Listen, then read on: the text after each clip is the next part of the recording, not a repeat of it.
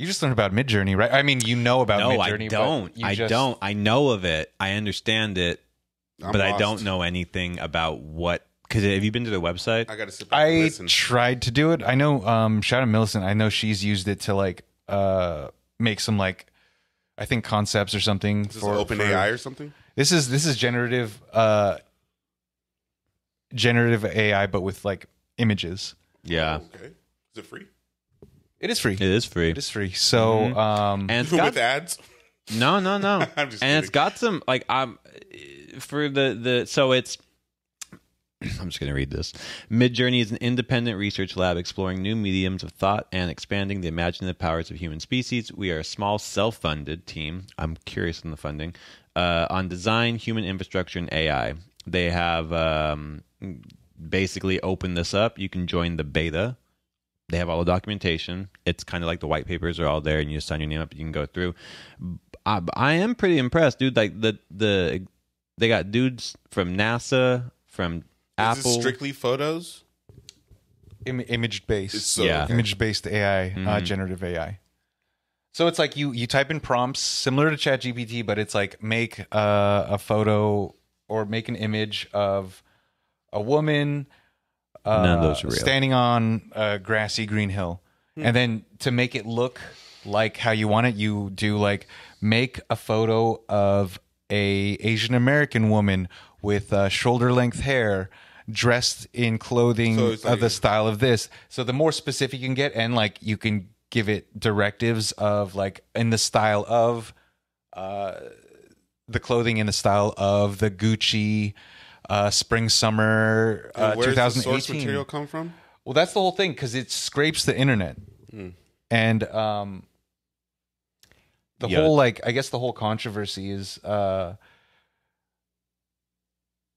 how it's the images and well, just the photographs and images that it's learning from. It's taken from artists without their consent.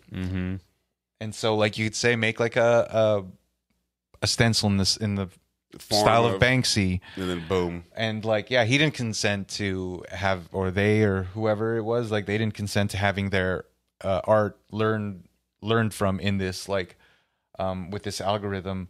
And it came out that I think there's a class action lawsuit against them, and it's came out that I think it's got to be more than that, but it's like 40,000 artists that like their artwork has been taken from to like have this system learn from.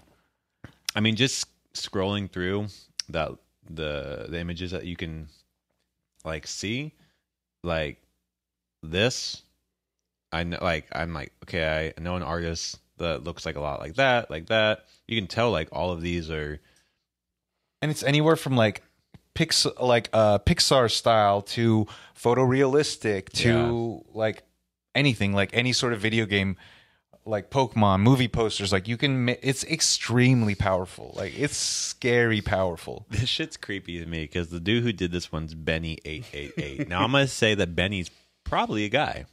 Just a guess. Two beautiful young Asian women, like, and like this, that looks like you just stole two faces, and yeah, it looks like a photo. It looks straight up like a photo. Like, that's kind of creepy. You'd be just making like, I guess, you fake. have to screenshot that. Yeah. Gotcha. I mean, well, I'm gonna try. Maybe we can just do a video of it scrolling. Yeah, and then have it. Well, if you do, and send it to me, the video. Yes, I will. Yes, sir. No, that's crazy, but I mean, it's a catch-22 because when you're an artist, I guess once you sell your product, it's kind of open for.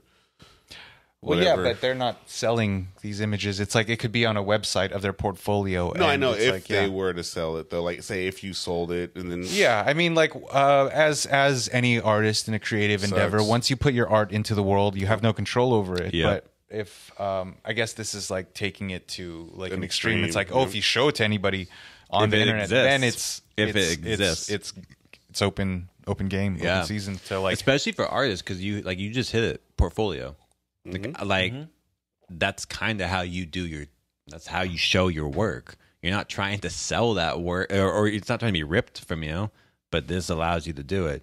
Music's a bit different because there's rules. You can take anything, but if you're gonna make money off it, that's where the conversation comes into play. Well, I feel like that's for art too, right? You could take whatever, but if you're making money, I suppose so. But this is melding. Yeah. It's like melding and molding. So I feel like it's probably easier to be like hide the artist in like who you stole.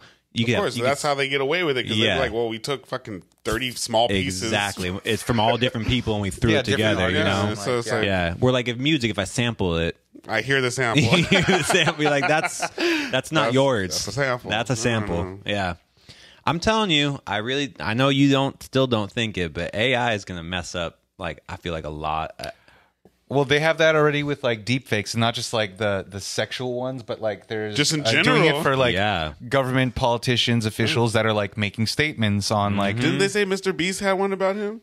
Did he? I think he said that there's a deep fake of him doing an ad for some company he never did an ad for. Yeah, exactly, and it's like if some like other country like that, it could they could use it. It's like bootlegging to the extreme. Yeah, he's like, I've never done that ad. But that clearly looks like me. Think about it. I wonder how much money and time and energy is going to be put into proving things that aren't real, like going forward. Probably not, because we don't care anyway. We watch everything scripted on YouTube and it's real. No, but I mean like you sign your name to it. Like, you know what I mean? Like if all of a sudden like Cat Williams is shouting out like, you know, I don't even know what. Well, we don't read contracts anyway, so they'll take what they want. I suppose. I just, you know, there's some, or to your point, like if it's a political thing, like that's dangerous. Like that's like start war dangerous. Like, you know. So in you saw the newest, or at least a couple episodes of the newest season of Black Mirror on Netflix? No, I didn't know.